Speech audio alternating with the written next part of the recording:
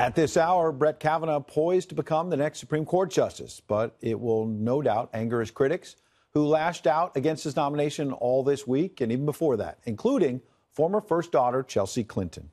What was so troubling was how nakedly partisan he was. So admittedly, my opposition to him is kind of rooted in policy, but I now am even more kind of intense in my feelings because of how political he's become. I'm wondering what your response is to how we've seen Dr. Ford's plight. What is your response to those who might say, you know what, I was going to do that, but I don't need to go through that? Well, I would say I understand that, and I hope you're still willing to raise your hand, raise your voice. Here now, Juanita Broaddrick, who has accused former President Bill Clinton of raping her while he was running for governor of Arkansas in 1978. Good evening, Juanita.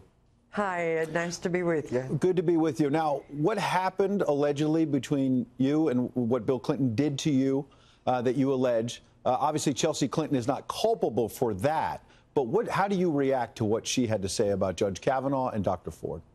I think it's ridiculous, Ed. I truly do. I feel like that she needs to say something about her own family and deal with her own family and what they did to me before she can even have the right to make a comment against Judge Kavanaugh or in favor of Dr. Ford. Well, speaking of her family, let's look at what Hillary Clinton, of course, the former presidential candidate, said in 2015. Listen to this. Well, I would say that everybody should be believed at first until they are disbelieved based on evidence. Everyone should be believed, and then move it forward to the debate this past week or so. And we heard Democrat after Democrat say when it came to Dr. Ford, we believe her. But it sounds like you got a much different reaction when you came forward. Oh, I did. I didn't have anyone that was on my side, really, except the public. The public was on my side.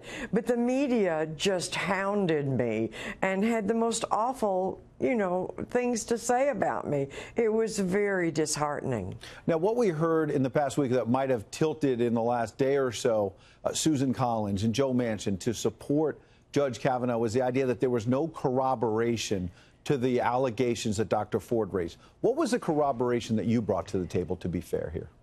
Oh, Ed, my goodness. I had the lady that found me 30 minutes after the rape, and I told 5 other people. I had the documentation of the seminar that I was supposed to be attending that day, and there were so many things. I can remember everything about the event, and I can't imagine Dr. Ford, if anything like that happened to her, not to be able to remember the littlest details. But did you come forward at that time to the Arkansas police? Oh, no. How could I come forward to the police?